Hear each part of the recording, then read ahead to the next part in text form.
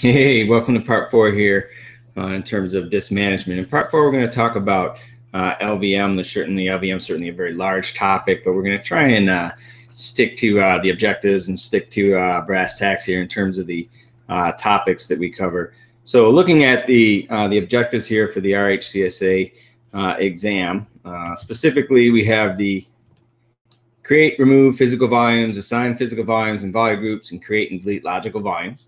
So we'll look at that particular process. We have add new partitions, logical volumes, and swap to a system non-destructively. Again, focus on that. Make sure that we're able to make modifications without removing whatever is in existence currently. Also, looking at the topics here, create, mount, and unmount, use VFAT, ext4, XFS. So we got to put a file system on our logical volume. And then down here, we also have extending existing logical volumes. Okay, so we need to know how to increase the size of the logical volumes that we have. So, just to kind of do a quick sort of, overview of LVM. When we're talking about logical volume manager, and I always try to describe it and look at it as a as a shim between the operating system and our actual storage. So what we do is we have actual storage that could be like a full disk, or that could be a partition on a disk, and then we allocate that storage for LVM by assigning it as a, and maybe you want to go with the square there. And these become physical volumes. Okay. And then from there, those physical volumes then get added, okay, to a volume group. Okay.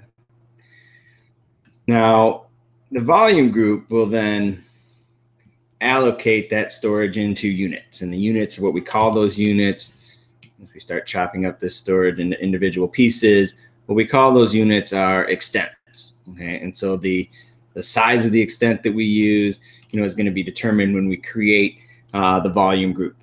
Then from there, the logical volume manager can then create logical volumes inside of these volume groups. And this gives us a lot of dynamic flexibility in terms of adding additional storage to a volume group, adding additional storage available to a logical volume, reducing the size of a logical volume. So there's a lot of different things we can do here inside of LVM. But focusing on what's explicitly stated here in the objectives, let's go ahead and go out to our server here. So first thing I'm gonna do is see what I have currently for partitions. So let's go ahead and let's say fdisk -L, and let's use device VDA.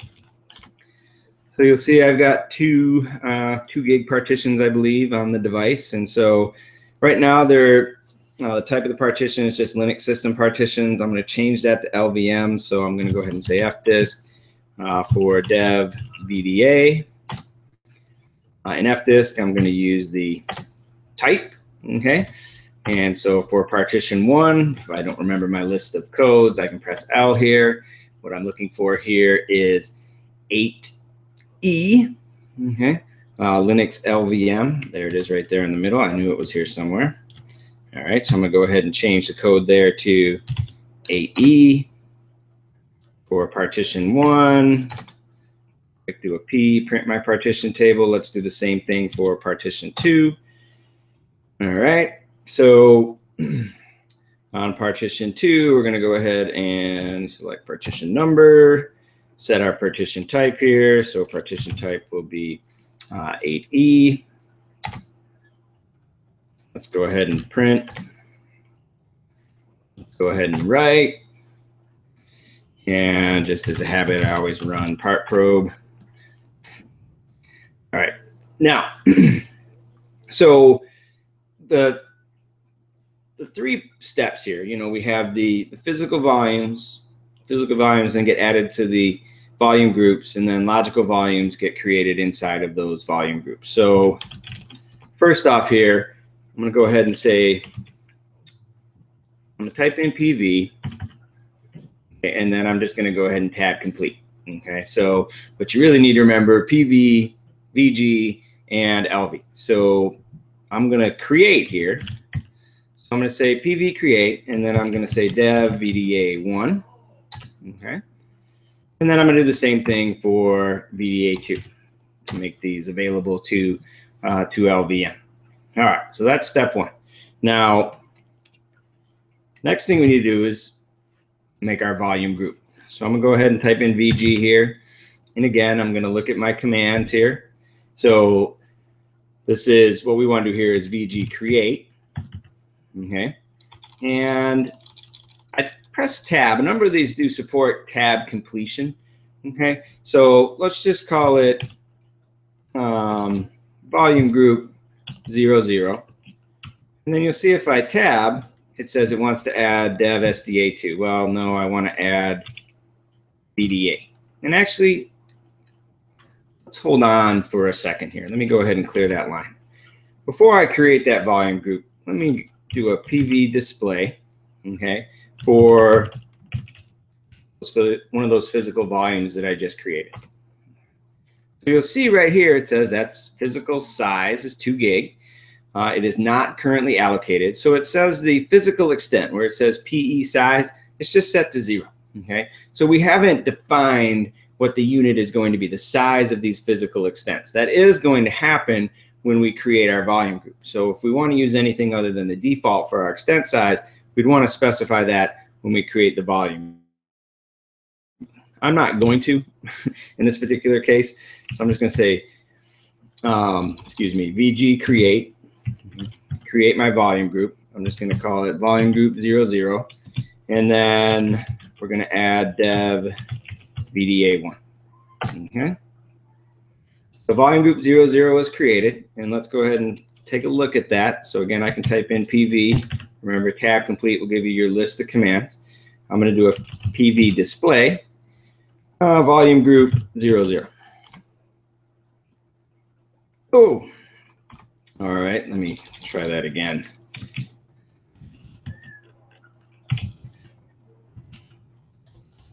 Let's do a dev volume group 00. Sorry. Let's do a volume group display. It's the end of the day. See if it'll actually find it for me when hey, that looks much better. You know, when the computer is telling you you're doing something wrong, sometimes you should listen. But all right, so here's my volume group 00. Okay. And you'll see here that when it was created, the physical extent size was defined. Okay, so our physical extents are 4 meg, and so the total physical extents was 511. Okay, so when if I do a PV, okay, display on dev VDA, okay, VDA1, this is the one that I've added to the volume group, you'll see that it tells me now I have the physical extent size defined. On VDA2, which I haven't allocated yet, you'll see that it still reads as zeros. Okay, so if I wanted to extend my volume group, I would do a VG extend. Okay, and then I would pick my volume group 00, and then let's add dev VDA2. Okay.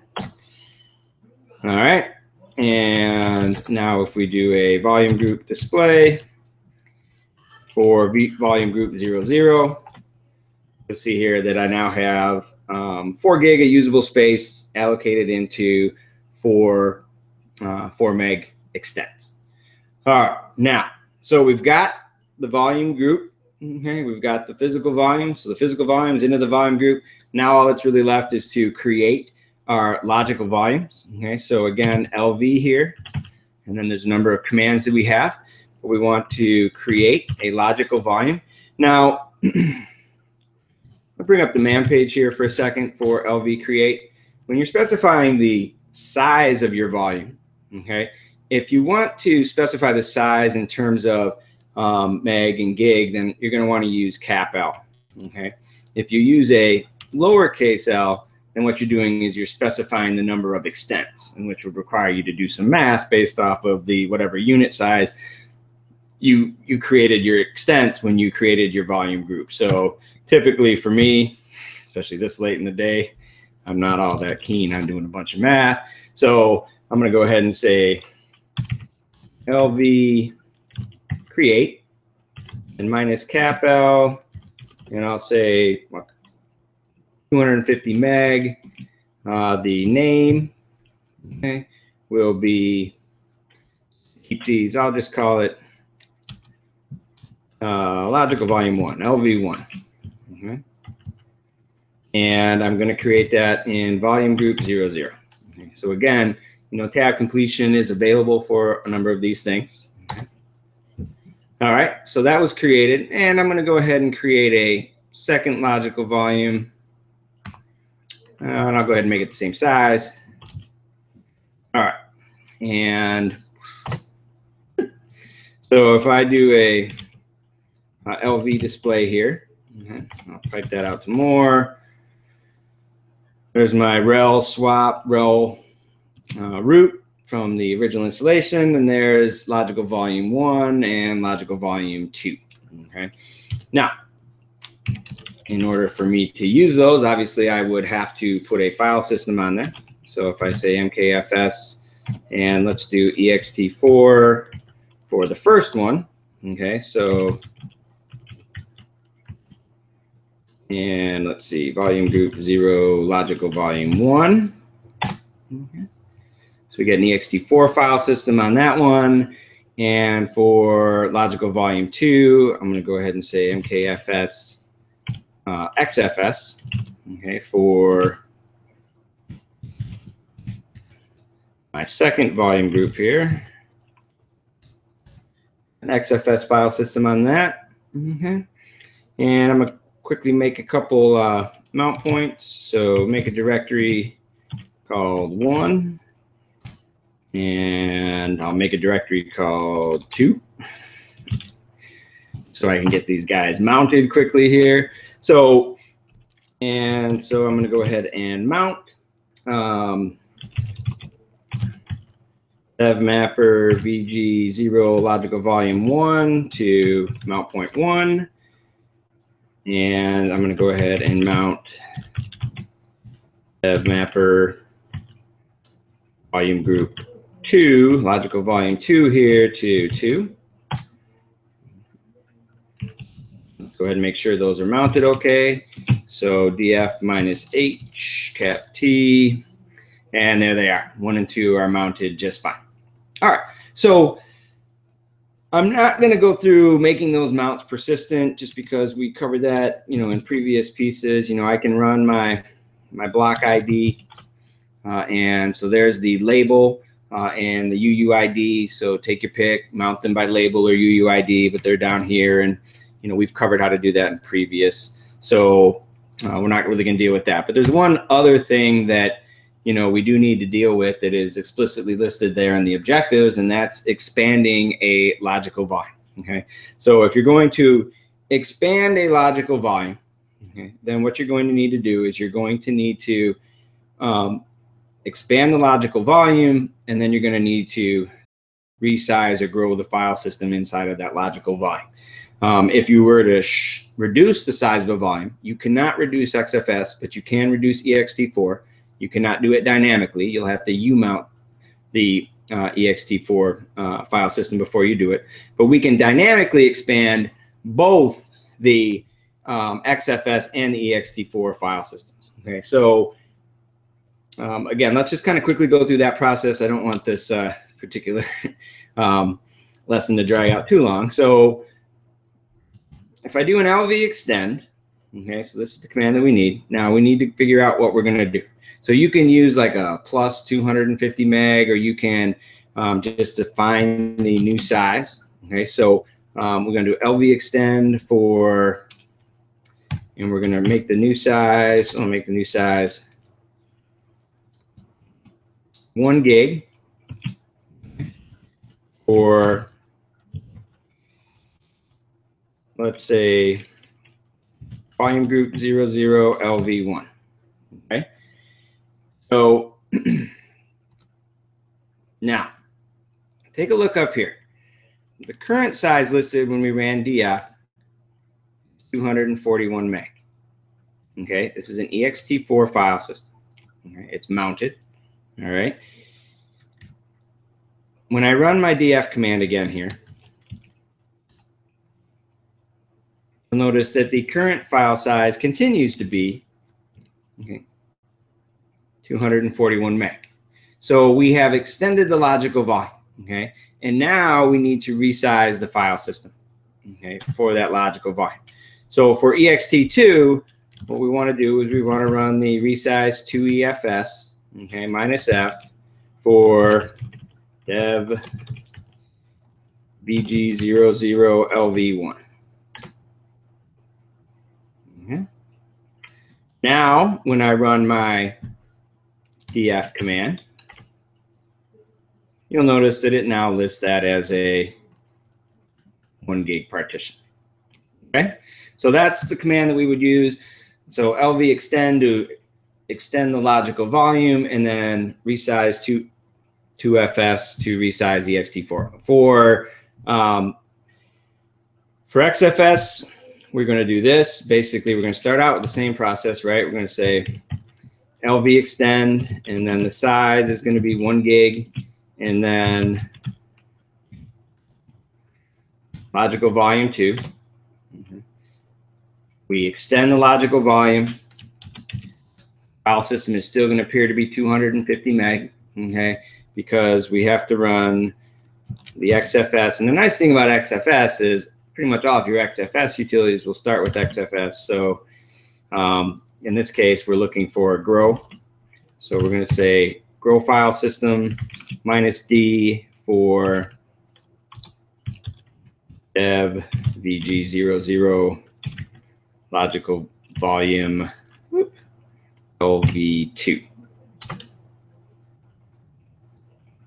Hopefully I did that all right.